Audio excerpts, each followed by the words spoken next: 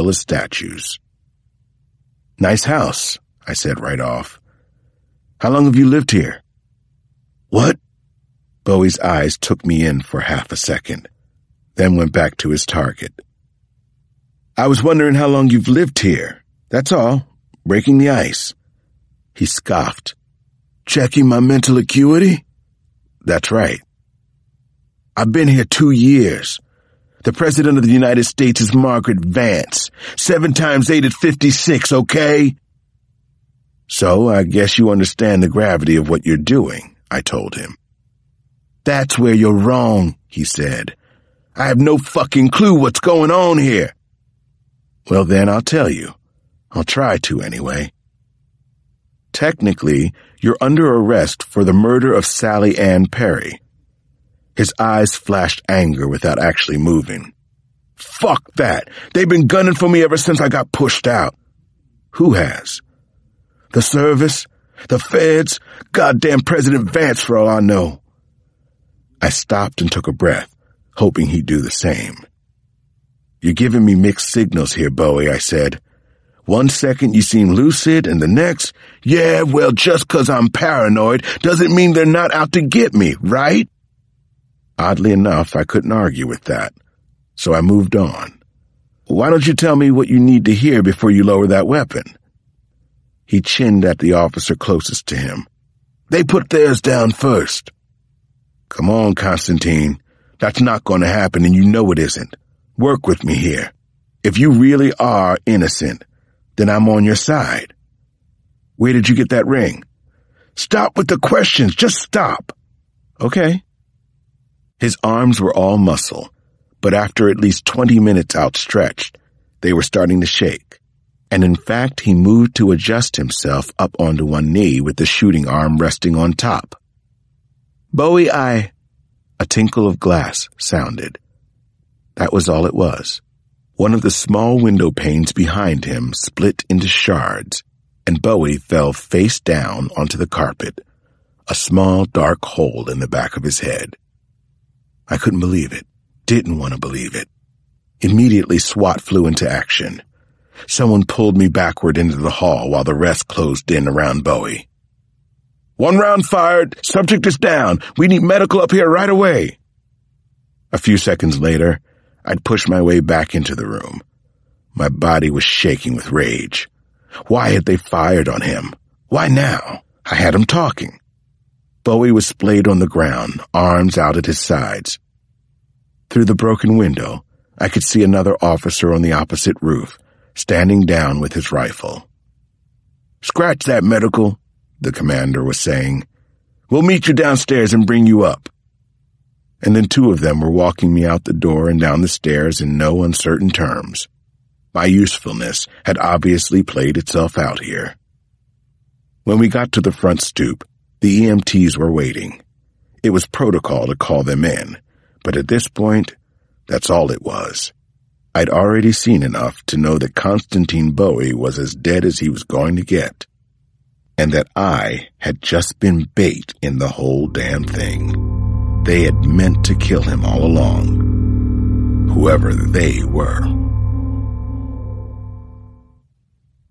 Chapter 103.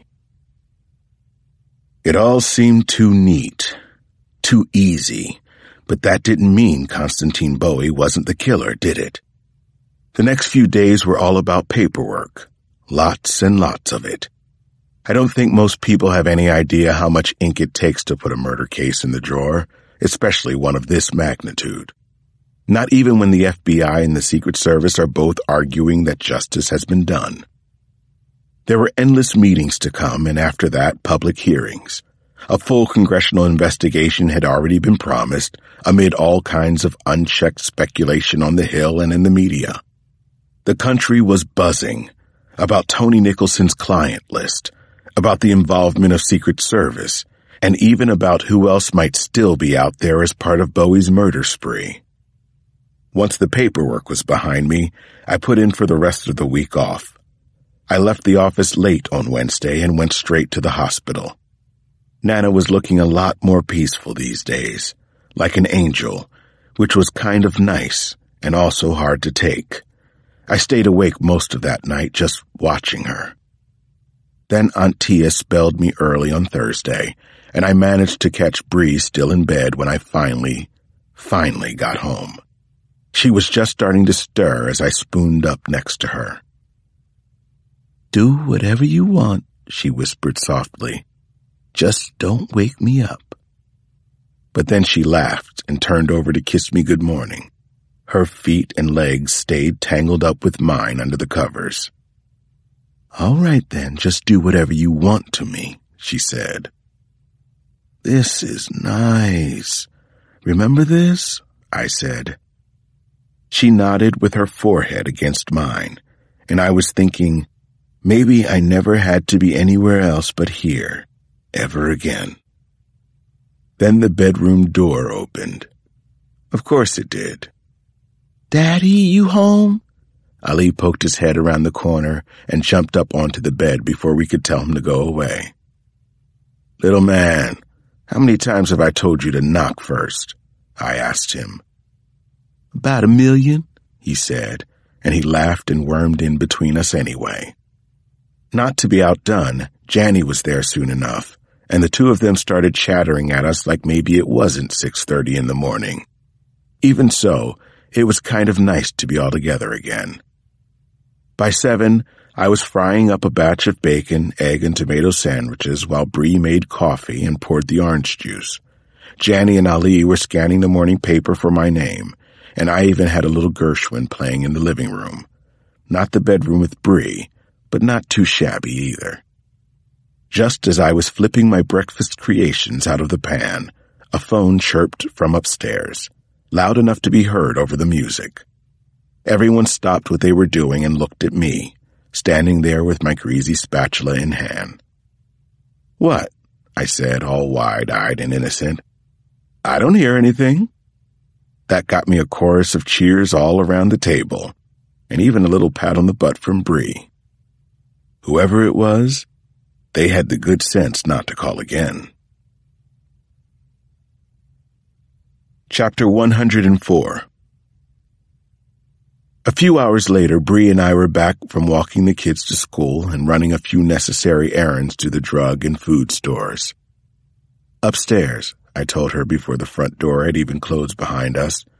"We've got some unfinished business, you and I." She took the grocery bag out of my hands with a kiss. "I'll be right there. Don't start without me." I was halfway up the stairs when she called me back from the kitchen. "Alex!" Her voice was tense. What was it now? "Company!"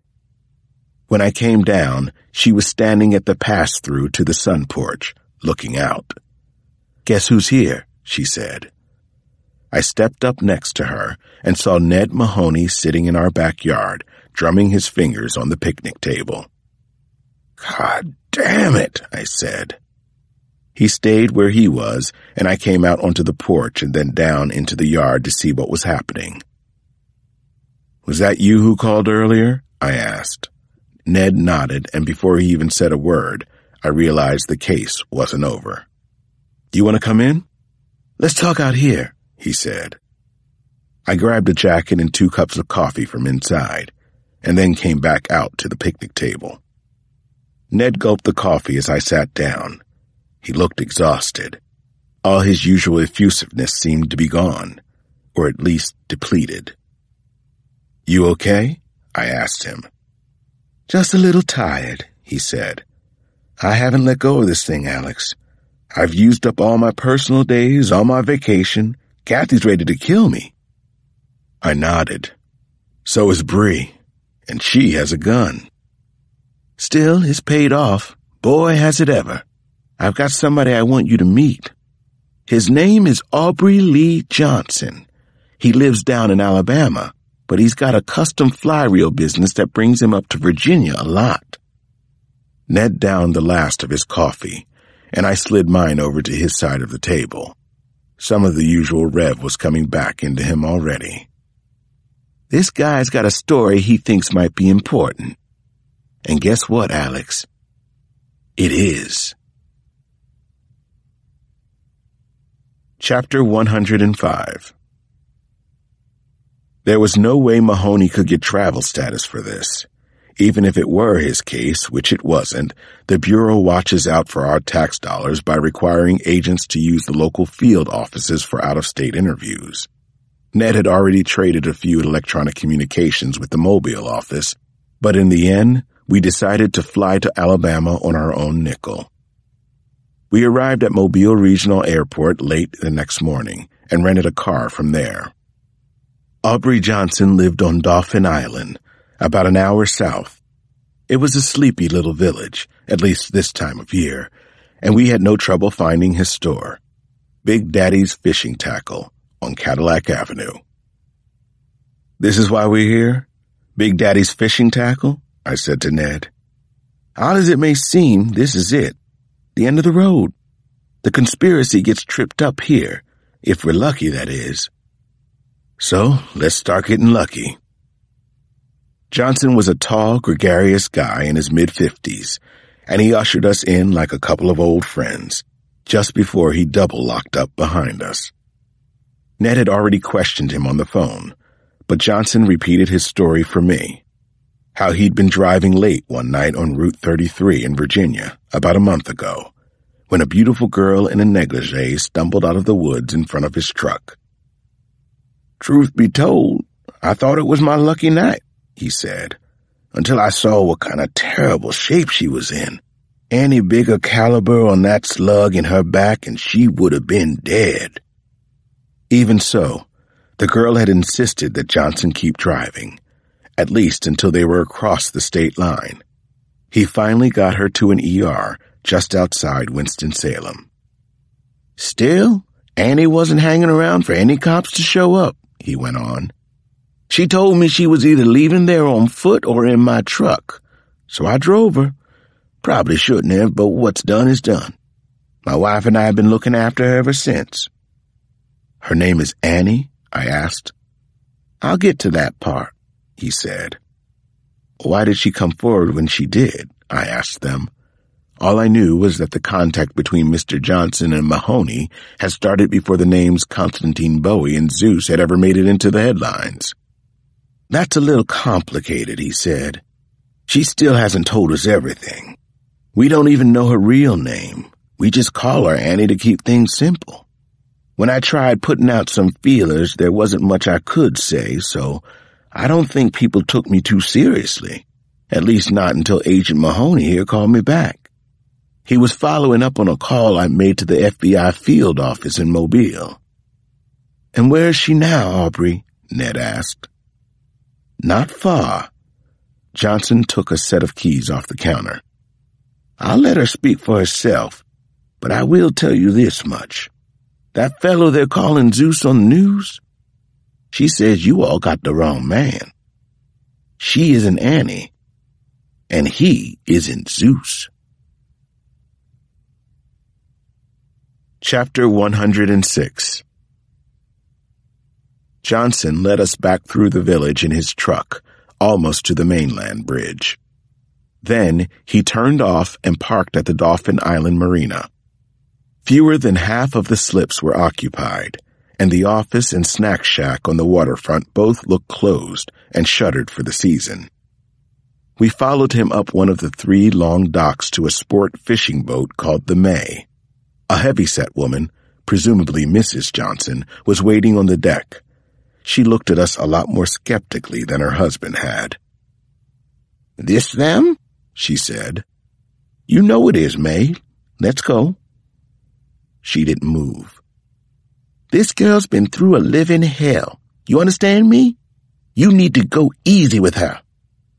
I had no quarrel with the attitude, actually. I was grateful for it. We assured Mrs. Johnson that we'd be good with the girl, and then followed her down to the little cabin below deck. Annie was sitting in the crook of the dining banquette, looking drawn and nervous. Even so, she was an obviously beautiful girl, with the kind of China doll features that Tony Nicholson seemed to have favored for Blacksmith Farms. Her cargo pants and baggy pink sweatshirt were either borrowed or thrift shop specials, and she had a gray canvas sling on her right arm. She was huddled over, and when she moved, I could see that her back, where she'd been shot, still hurt quite a bit.